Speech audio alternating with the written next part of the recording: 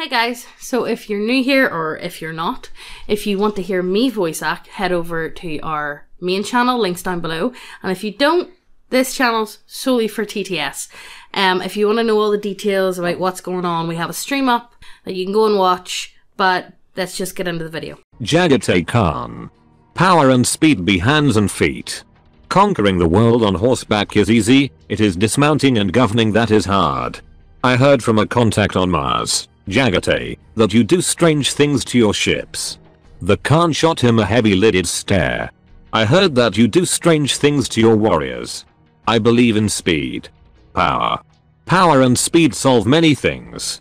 Jaghatai Khan, Han would be his name, otherwise known as the Great Khan, the Warhawk of Chagouris, the Master of the Ice Blue Heavens, or the Kagan is the missing Primarch of the White Scars Space Marines Legion chapter, whose name nobody in BL audiobooks can pronounce. Protip, Jaghatai Han. He went missing with the entire First Brotherhood of the White Scars while chasing after a cabal of Dark Elder near the warp rift called the Maelstrom. Being named after a barbarian warlord, one would assume he would be nothing but a brute, but Jaghatai was quite the complex man. He loved leading the charge on his custom Sujutsu pattern Void Bike, which could actually fly through deep space, but also enjoyed reading the literature and lore of the planets conquered during the Great Crusade. His love for the hunt was tempered by strict discipline and personal morals. Based on how he approached his duties, he was a free spirit who didn't want to be chained down to a throne or an emperor, but also, paradoxically, a far-sighted leader who believed in unity and duty beyond freedom as an end in itself. He even supported careful use of the warp, leading to an odd, yet strong, friendship with his brother Magnus.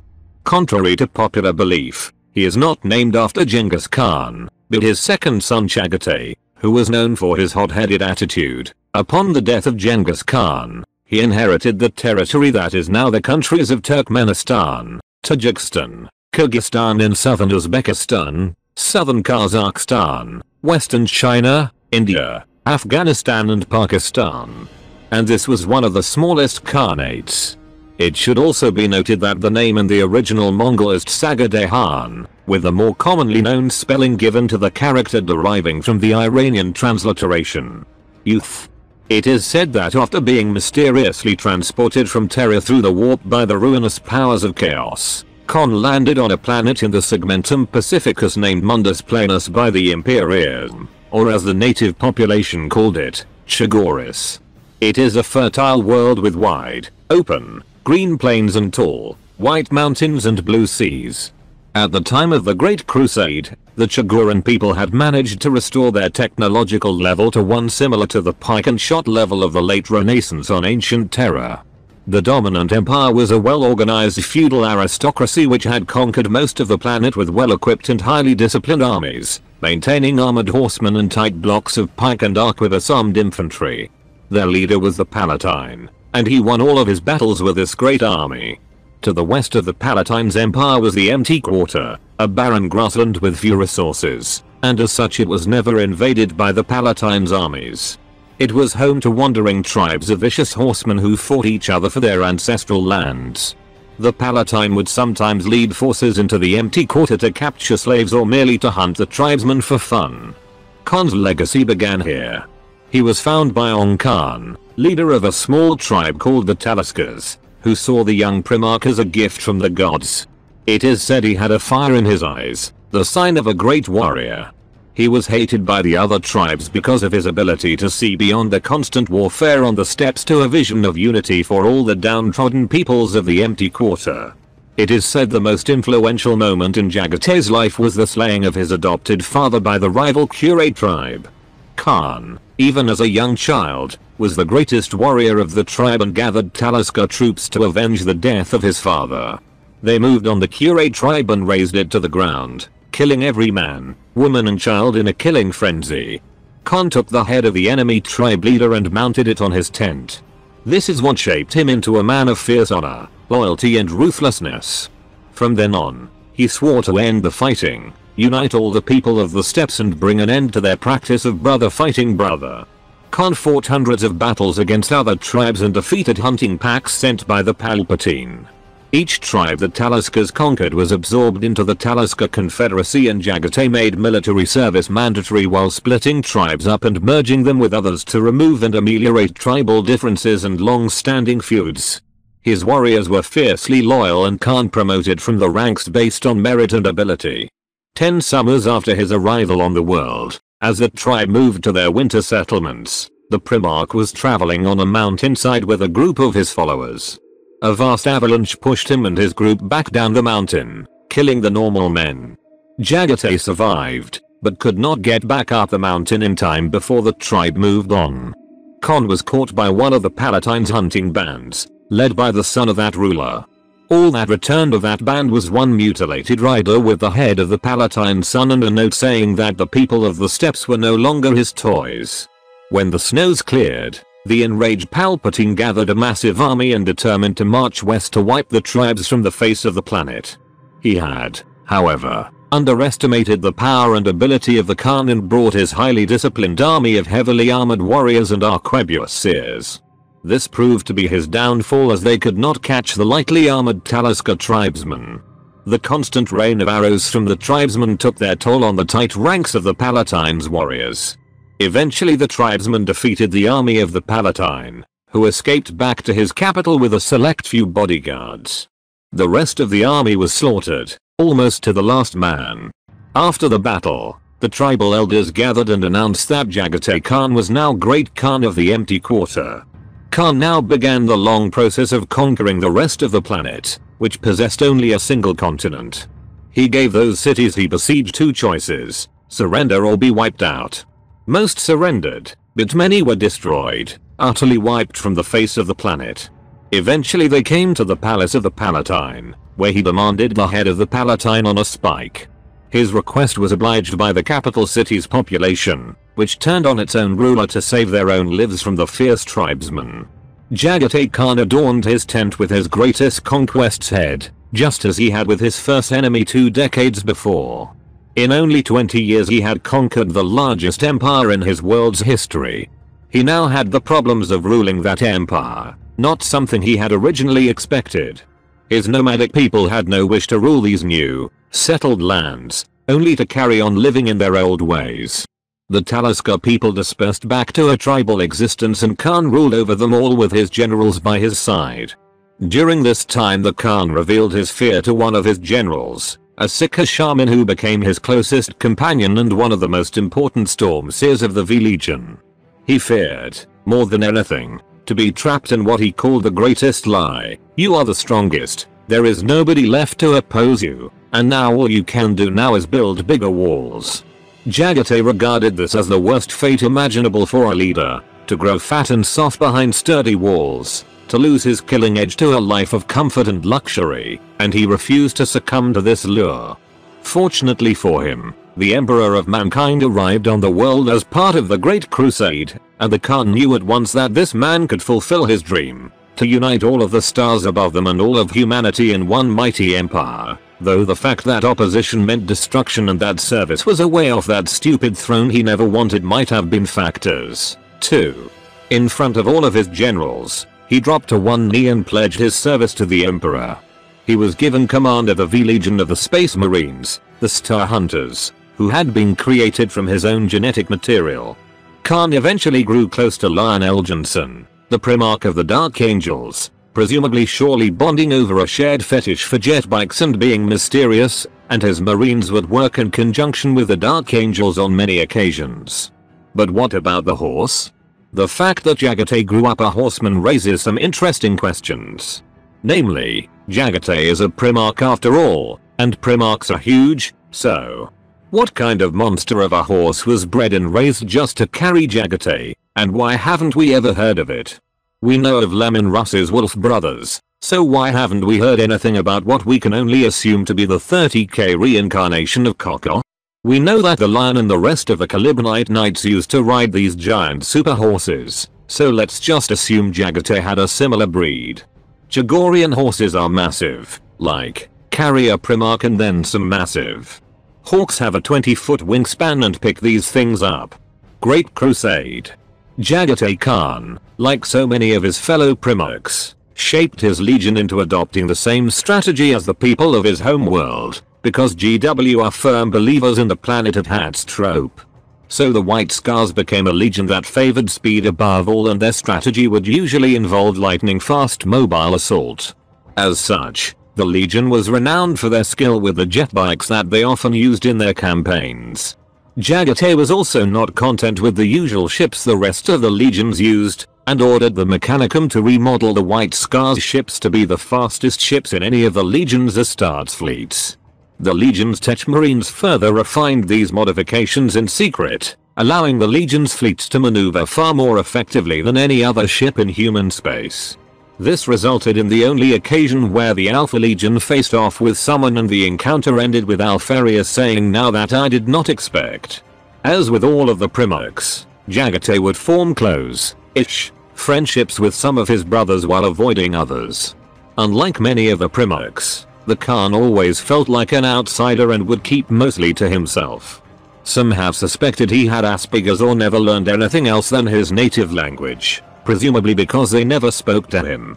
Truth is, Jaghatai came to understand pretty quickly that his legion weren't meant to be central to the crusade the way that the Lunar Wolves, Ultra Smurfs or Imperial Fists were. The White Scars embraced their role as outriders, perfecting their particular way of fighting and developing a distinctive legion culture. As such, the Khan had few friends amongst his fellow Primarchs, and since he had few friends, the same went for his legion. Amongst the friends he had were Horus and the Lunar Wolves. Everyone loved Horus, so it would have been more a surprise if he didn't like him, with whom he shared a love of the rapid assault, as well as feeling understood and accepted by Horus. He also counted Magnus the Red and his 1,000 sons amongst his closest friends. Magnus, like the Khan, had also always felt like an outsider. Mostly due to his nature and the nature of his legion, both also shared a love for knowledge and the enjoyment in the subtleties of the universe. He also got along well with Sanguinius, since they both believed in the Librarius project. Aside from these three brothers and those he flat out didn't get on with, such as Mortarion, Russ, and Fulgrim, Jaghatai preferred to campaign way ahead of the Crusade's main front line, so he barely got to know most of the other Primarchs. Alongside Magnus and Sanguinius, the Khan would form the Librarius, organizing, training, and equipping psychic Astartes to use their powers in support of their brothers. It was rumored that the Khan himself also was in possession of psychic powers of some sort. Though the Khan shared a close friendship with Magnus, he would often share his concern that Magnus and his legion was drinking too deep of the chalice of power that the warp offered. Chagora seems to have been one of the only planets where the Sika shamans practiced moderation well enough to avoid being killed as witches or accidentally turning the place into a demon party. The Khan had always been more in favor of only taking as much as you absolutely needed, to only sip from the cup and never drink it in full, as to do so would be to invite disaster. Magnus and his legion chose to ignore this and kept on chugging as much metaphorical warp juice as they could. If Magnus had listened to Jaghatai, he would perhaps not have been duped by Tsinch. Or perhaps nothing would have changed. You can never know with Tsinch. As a precaution, the Khan instigated a conversation between the Sika-friendly legions. The number of librarians who supported Magnus at Nikia would have been down to him, were it not for Horus dicking around and fixing the results. As the Khan shared a close brotherhood with some of his fellow Primarchs, there were also some he most certainly did not get along with. Chief amongst them were Mortarion and his Death Guard. Mortarion distrusted all things warp related and would often openly speak out against the Librarius, seeing it as nothing but foul sorcery. Mortarion would later be amongst those who pressured the Emperor into calling the Council of Nikia. Lemon Russ and his Space Wolves were also amongst the people the Khan had no wish to get close to, mostly because he didn't want his legion to be seen as savages, an image the Vlkar Fenbrika seemed to embrace. The White Scars constantly strove to achieve the most noble of human pursuits. Seriously, they went in for poetry and calligraphy. In addition, the comparison added salt to the wound of the V-Legion's entrenched estrangement from the Imperium, suggesting how little effort others took to understand the Chagorians. Though the White Scars were not executioners like the Space Wolves or World Eaters like Angren's Berserk Zai Legion or perfect Astartes like Fulgrim's Emperor's Children, they simply were what they were. They never demanded respect from anyone, and if the other legions knew nothing of them, then that was their loss, because the White Scars knew about them. The V Legion was faster, they moved faster and they killed faster. Secretly, Khan and the White Scars resented the outsiders' disregard greatly, yet they refused to change their ways or Legion culture. As a founder of the Librarius, the Khan opposed Mort, Russ, and Angren's plans to shut down the use of Seekers, given that he believed that all the Primarchs had something of the warp in them. He also thought they were deluded. And given that furry hypocrite was involved with witchery under the banner of the spirit of his home planet, which is pretty much how Jaghatai saw the Stormseers, and yet wouldn't admit that it was still warp fuckery all the way down, he was probably right. On a pettier note, the Khan didn't have much time for Fulgrim's vanity, thinking he was too attached to his beautiful clothes. He also rather disliked the pretentious barbs that Fulgrim would, knowingly or otherwise, throw towards those he saw as less fabulous than himself, like the Khan. In one conversation he confidently stated that he could kick Fulgrim's ass in a fight simply because his brother boasted about his prowess, whereas Jaghatai was an unknown quantity to almost all his brothers. Fulgrim staked everything on being seen as perfect. The Khan also found the ideal of Fulgrim and his legion insisting they were perfect to be insulting. After all, if you were perfect you can't improve anymore. The Khan sought to achieve it no matter who did or didn't notice. Some would say this also applied to the Khan's fashion sense between the furs, silks, dragon helmet and that mustache. He was as fabulous as Fulgrim, without making any fuss about it. The Khan also took the piss out of Fulgrim in one of the sickest burns ever delivered in the 40k universe. Told by Fulgrim that the Pikaki Phoenician had heard that he did strange things with his ships. The Khan snapped right back that he'd heard that Fulgrim did strange things with his warriors. During this little spat he also made an interesting comparison between Fulgrim and Sanguinius, the latter of whom he got on with quite well. He noted that both were resplendent beyond compare, but that Sanguinius looked natural in his splendor whereas Fulgrim looked a bit foppish, as if he was trying too hard. He also thought that while Sanguinius would be willing to cast aside his finery without a second thought, Fulgrim would rather die. The official line about the warp being benign also made things difficult with his dad. Jaghatai was big on truth, and hated the idea of building a civilization on a lie. As a result, they didn't keep in touch, to the point that the Imperium seemed to completely forget about the Scars. This might have had something to do with the Khan's preference for fighting orcs and other Xenos. There was no need to convince them to buy into a truth he didn't believe, and he was free to hunt. The Emperor's return to Terra probably also sounded like building bigger walls to the Khan's ears. At one point in Scars he bluntly tells a human logistics officer that they have conflicting ideas about the fate of humanity. The Khan had the honor of fighting alongside Horus in the Alana Crusade and was present at the event that saw Horus promoted to War Master. The Emperor also stepped down as leader of the Crusade to return to Terra and work on a secret project, a webway gate that Magnus would later thoroughly destroy in an attempt to warn the Emperor of Horus's treachery. Just before the White Scars were sent on another campaign, a great imperial conclave was called upon the world of Nicaea. This Grand Council, known to history as the Council of Nicaea, was called by the Emperor of Mankind himself, and was intended to determine whether or not the use of psychic powers represented a boon or a grave danger to both mankind and the nascent Imperium of Man. The Khan had intended to attend and argue for the case of the Librarius alongside Magnus and Sanguinius, but Horus ordered the Khan to journey to the Chondak system to rid the system of an orc infestation. Weirdly, the Khan did not simply go to the council anyway, considering he had the right to do so even when ordered to do something else, as the Emperor said they could come to debate and what the Emperor says goes. The Khan chose to obey Horus, a decision he would later come to regret, and chose to send a representative in his place instead, his chief Stormseer Jaghatai Yasujiri. Unfortunately Yasujiri struggled to speak convincingly in Gothic, and the Imperium apparently couldn't find a competent Shagorian translator. Which is weird since everyone present could probably speak every human language, and many alien, to ever exist anyway, considering they are Primarchs and the mythificking Emperor himself.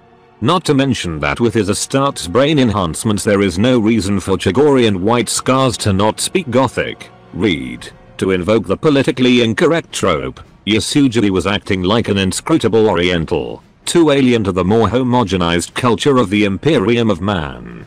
This probably wasn't helpful in portraying Sikri as something other than alien and inscrutable.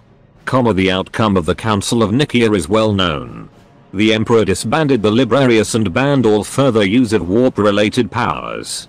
No tabletop RPG is complete without beautiful models on the table, and the best place to get models is from us. If you check the link below, we have everything you could need for your magical realm. Only the finest of big titty wafers here. But if you're not into models or don't play with models, we got you covered with subclasses such as the Gachimishi Wizards, the Simp Warlock and the North FC Fighter. Also, we have started selling 5th edition adventures, with our first one featuring Belle Delphine, the succubus that has poisoned the towns well and turned the villagers into simps. If any of that stuff sounds fun to you, go ahead and check the link below, but let's get back to the video. The Heresy. Having operated mostly as an independent force for most of the Great Crusade, no one knew what the fuck the Khan and White Scars were up to. The traitors had no idea where he was or what he was doing, except the Alpha Legion, since information is their shtick. On the Loyalist side, Dawn suspected that since Jaghatai and Horus had been close friends, he could very well have sided with them. Equally, the Khan had no idea about the murder Kega Horus had thrown in the Istvan system or anything that had happened afterwards. After the dust had cleared up, the Legion received a series of conflicting messages. Both sides were making a grab for one of the last legions to pick a team. Jaghatai's immediate response was to side with Horus, but then the Alpha Legion turned up to confuse his plans. After considering how little info he had, he opted for the grimdark equivalent of fuck y'all, I do what I want, and set off to do some detective work. Cue an extended road trip to Prospero, where he found out that Lemon Russ had indeed defeated his best friend Magnus and burned the planet. The fragment of his soul left behind there wasn't too upset about it though, since he eventually realized he had it coming and told the Khan as much, but that Horus and company had indeed turned traitor. The ultimate Sentian trolling, none of it makes sense, and yet all of it is true. Then Mortarion turned up, trying to recruit the Khan to the Heresy. After kicking the Sickers out of the Loyalist legions, Mortarion found himself surrounded by them among the traitors, and now sought the Khan as an ally in getting rid of them there. The Khan told the Death Lord he was an idiot and, in an epic duel, kicked the crap out of him for just assuming that his legion would side with Horus. Well, that and the betrayal and murdering, and pointing out Mortarion's own hypocrisy in siding with the traitors, despite taking some serious punishment himself. Then he put down the warrior lodges among the Scars that had been fomenting pro-Horus sentiment before finally getting his shit together and heading home to Terra. The traitorous Noyan Khan was impaled on a power sword by Jaghatai in a fit of rage, while the lower-ranking Marines were given the chance to redeem themselves or willingly face death for not reneging on a warp-sworn vow. We know now that a few of them went off with some iron hands and treated Horus Axeman to a Chagorian facelift, while several others were employed in an attack against Mortarion. Senior figures in the Legion noted that the high percentage of Terrans in the rebelling part of the Legion meant that the Chagorian part would become more insular and ingrained in their traditional views, which is kind of what happened 10,000 years later on. The contrast to what happened with the fallen Dark Angels is interesting, as both Terran and indigenous elements, both, in their own distinctive ways, contributed both in rather spectacular measure to the growth of heresy in that loyalist regiment. Failure of both groups to integrate didn't help, but was less so in the way of being the direct problem in and of itself. In the intervening years, the White Scars, and the guerrilla tactics Sajamazan units, played merry havoc on the traitor advance, being the only full-strength, roughly, legion fighting against the forces of the 5 main traitor legions and delaying the advance to Terra for several years. However, the Scars couldn't last forever in a war of attrition and Horus's forces started to box them in. The Khan reluctantly called all elements of the Legion together, after launching numerous feints, and made a push to the one glimmer of hope they had left. The mysterious abandoned Dark Glass project hinted at by captured members of the Navigators. Unbeknownst to the rest of the Imperium, the Emperor hadn't staked everything on the nascent Terran entrance into the Webway. Dark Glass was a backup entrance to the Galactic Webway network.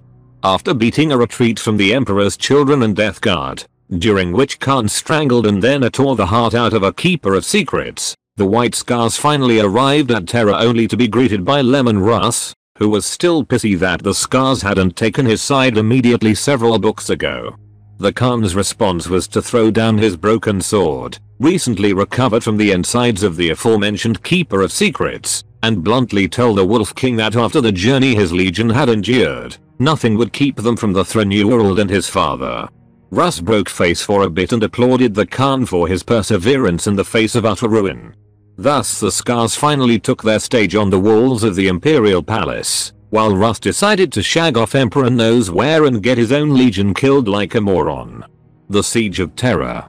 During the siege of the Imperial Palace by the traitorous forces of Chaos, Jaghatai served on the Imperial War Council, generally serving as a counterpoint to Reroll Dawn by advocating more proactive moves in contrast to his brother's game plan of fortify, until the Ultra Smurfs and totally loyal Lions showed up. He led a few sorties, some against Dawn's express orders, though he also got so annoyed by two high-ranking officers bemoaning their hopeless situation that he had them expelled from the council, which Dawn believed to be a regrettably unnecessary waste. However, after Beta Garmin and the early battles of the siege, he realized that they would need to recapture Lion's Gate spaceport to give the reinforcements a place to dock. So with the help of their aging logistics officer and mortal foil Elira Valian, he mustered every tank they could and led a charge against the Death Guard at the major spaceport. According to earlier sources, it is said that the Khan was leading his warriors from the top of a land raider, a sight which became a tale that has been told in awe ever since, across 10 millennia. Coincidentally, he was apparently known to overturn land raiders with his bare hands during the battles of the Heresy. Makes you wonder what Ferris and Vulcan could flip, if they were so inclined.